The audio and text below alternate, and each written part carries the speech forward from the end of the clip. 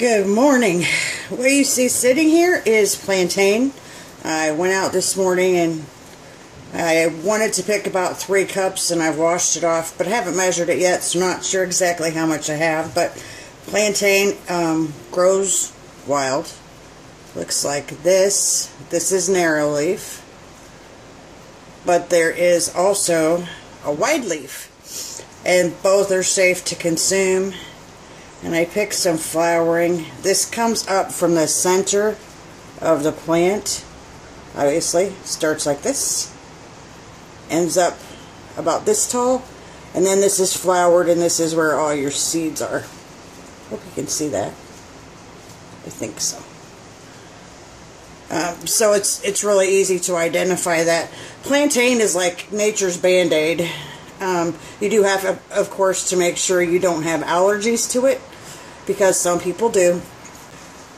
I'm going to mix it with some honey, and I'm going to use it for a sore throat.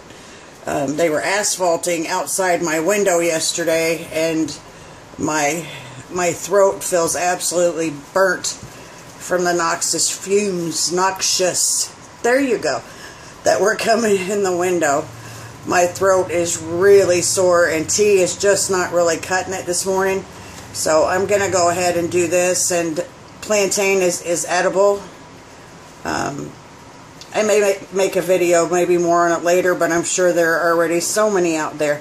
So what I'm going to do is I'm going to run this through my food processor. And what I'm looking for is 1 cup of plantain juice. And then instead of just throwing the leftovers away, I'm still going to go ahead and put them on my dehydrator.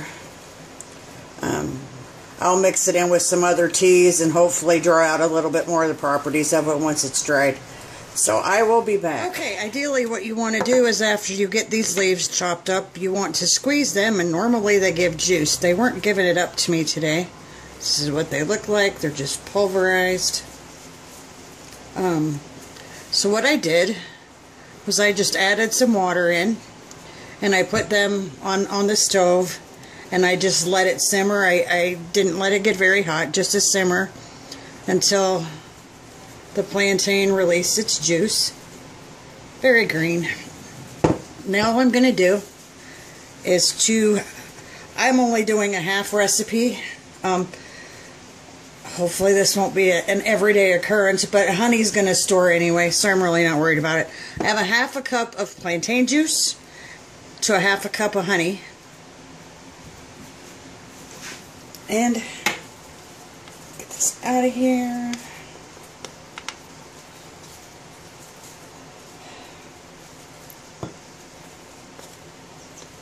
Oh, the smell yesterday was just so bad. Ugh. Mix the honey into it,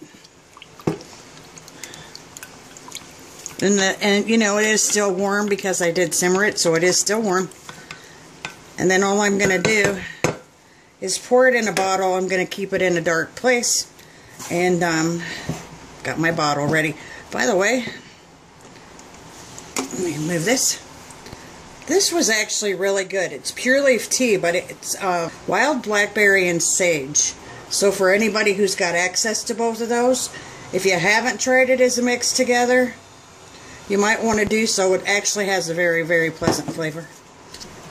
So there you go. I'm just going to reuse my glass jar. I don't care if a little bit of the plantain is floating in there. Doesn't bother me in the slightest, because it is very edible.